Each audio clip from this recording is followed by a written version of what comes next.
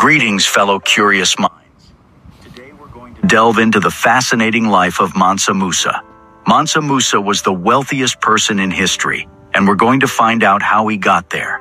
Mansa Musa was the ruler of the Mali Empire, located in what is now West Africa. But he wasn't just any ruler. He was the kind of guy who had so much gold that he made Scrooge McDuck look like a penny pincher. And we're not talking about a few gold coins here and there. We're talking about so much gold that he caused inflation wherever he went. That's right, folks. Mansa Musa was the OG influencer. He could walk into a market and throw around so much cash that the price of goods would skyrocket for months afterward. But Mansa Musa wasn't just about showing off his bling. He was also a devout Muslim and made a pilgrimage to Mecca in 1324. And when I say pilgrimage, I mean the kind of pilgrimage that puts a European backpacking trip to shame. He traveled with a caravan of thousands of people, including soldiers, scholars, and slaves. And he didn't just travel light. He brought so much gold with him that he had to hire a team of camels just to carry it all. Can you imagine being that rich? Oh, I'm sorry, I can't come to your party tonight. I have to go hire some camels to carry my gold. But Mansa Musa wasn't all about showing off his wealth. He was also a patron of Islam and built numerous mosques and madrasas or Islamic schools. He was a true leader, both in his empire and in the wider Islamic world. So get ready to take a journey back in time to the days of camels, gold, and Islamic scholarship. Mansa Musa's story is one for the books, and we're about to uncover all the juicy details. Mansa Musa was born into a wealthy family in the year 1280.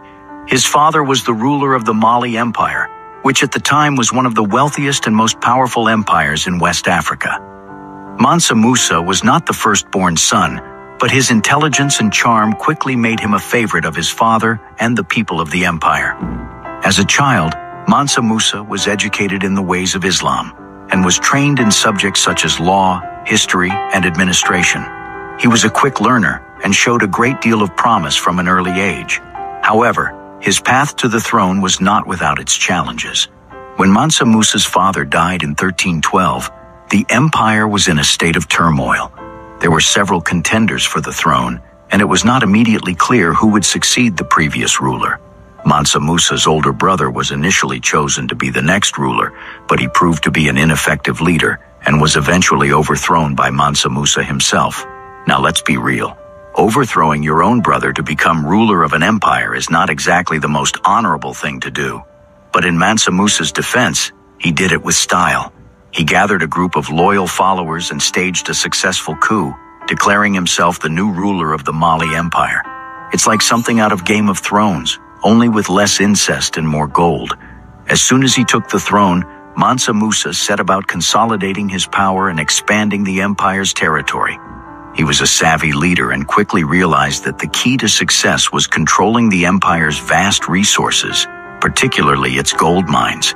He also developed a strong military and established trade relationships with neighboring kingdoms. But Mansa Musa wasn't just a conqueror. He was also a wise and just ruler.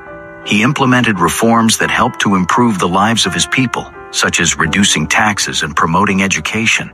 He also established a system of justice that was based on Islamic law, which helped to bring stability to the empire. It wasn't all smooth sailing, though. Mansa Musa faced several challenges during his reign, including rebellions from within the empire and attacks from neighboring kingdoms. But he was a skilled diplomat and was able to negotiate peace treaties that helped to maintain stability in the region. Overall, Mansa Musa's rise to power was a testament to his intelligence, charisma, and leadership skills. He wasn't afraid to take risks and make bold moves to achieve his goals, but he also had a deep sense of responsibility to his people. And let's be real, he also had a pretty sweet crown. Seriously, have you seen it? It's like something out of a superhero movie. Mansa Musa's early life and rise to power were marked by ambition, skill, and a little bit of intrigue. He was a leader who knew how to get things done, but he also had a heart for his people, and he looked pretty cool while doing it. First off, let's put things into perspective. Mansa Musa wasn't just rich. He was, I could buy a small country and still have enough left over for a cappuccino rich. According to some estimates, Mansa Musa's net worth was around $400 billion in today's dollars. That's more than Bill Gates, Jeff Bezos, and Elon Musk combined. And let's be honest, they don't have nearly as cool of a name as Mansa Musa. So how did Mansa Musa become so wealthy? Well, for starters, the Mali Empire controlled several important trade routes, including those that carried gold and salt. And we all know that gold is the ultimate flex. It's like wearing a diamond-encrusted watch, only better. Mansa Musa had access to vast gold mines and was able to control the flow of gold into and out of the empire. He also established strong trade relationships with neighboring kingdoms, which helped to increase his wealth even further. But Mansa Musa wasn't content to just sit on his piles of gold like a dragon.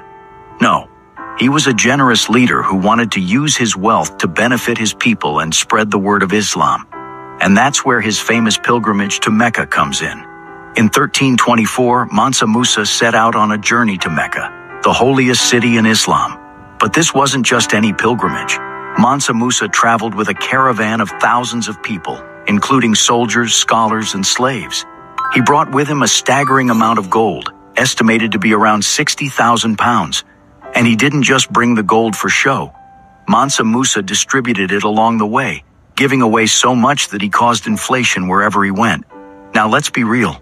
If you or I were to give away a few $1,000s on a trip, we'd feel pretty good about ourselves. But Mansa Musa wasn't satisfied with just giving away a few bucks. He gave away so much gold that he's still considered one of the most generous people in history. And he did it all while wearing a fancy robe and turban. Talk about making an entrance. But Mansa Musa's generosity wasn't just for show.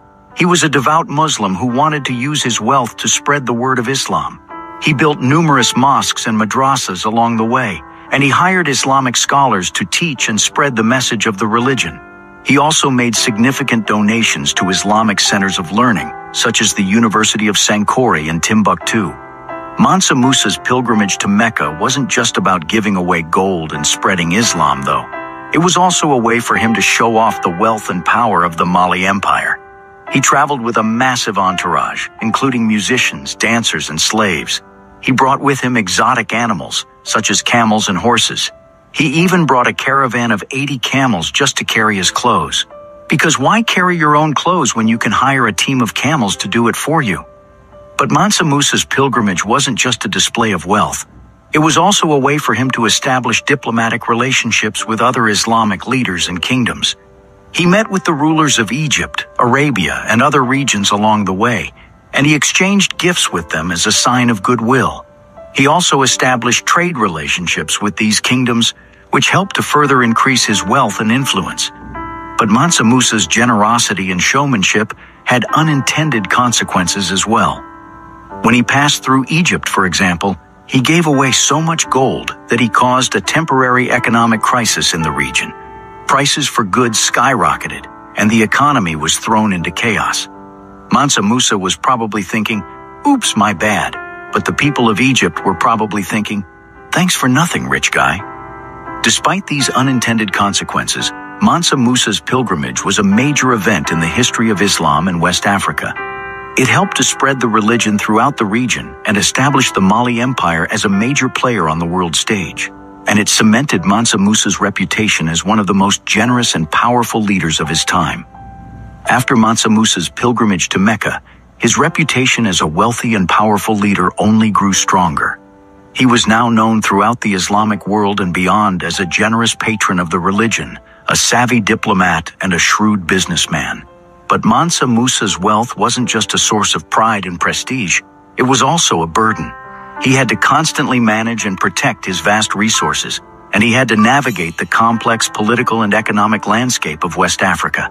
He faced many challenges during his reign, including rebellions, attacks from neighboring kingdoms, and the constant threat of internal unrest. Despite these challenges, Mansa Musa remained a strong and effective leader throughout his reign. He continued to expand the Mali Empire's territory and influence, and he supported the growth of Islamic culture and scholarship in the region. He built numerous mosques and madrasas, and he supported the study of the Quran and other Islamic texts. He also established Timbuktu as a major center of Islamic learning and culture. But Mansa Musa's reign was not without its flaws. He was a strict ruler who enforced Islamic law throughout the empire, which could be harsh and unforgiving at times. He also had a tendency to favor certain groups over others, particularly those who were loyal to him personally. Despite these flaws, Mansa Musa remains an important and inspirational figure in the history of Africa and the Islamic world. He was a leader who used his wealth and power to benefit his people and promote the growth of Islam. He was a visionary who saw the potential of his empire and worked tirelessly to expand its influence and reach.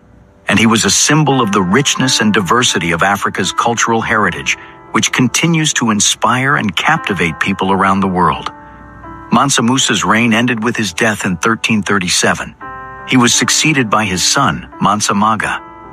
Mansa Musa faced many challenges during his reign, including rebellions and attacks from neighboring kingdoms. He was not as effective a leader as his father, and the Mali Empire began to decline under his rule. In the years following Mansa Musa's death, the empire faced a series of internal and external challenges, including droughts, rebellions, and attacks from neighboring kingdoms. The empire's resources were depleted, and its power and influence waned. By the 16th century, the Mali Empire had effectively ceased to exist as a political entity, and its people had been absorbed into other kingdoms and empires in the region. Despite the decline of the Mali Empire, Mansa Musa's legacy continued to inspire and influence people in West Africa and beyond. He was remembered as a wise and just ruler who used his wealth and power to benefit his people and promote the growth of Islam. His pilgrimage to Mecca remains one of the most famous and legendary journeys in history, and his reputation as one of the wealthiest people of all time continues to captivate people's imaginations. In the end, Mansa Musa's reign may have come to an end, but his legacy lives on, reminding us of the power and potential of great leadership, the richness of Africa's cultural heritage, and the importance of generosity, diplomacy, and wisdom in shaping the course of history.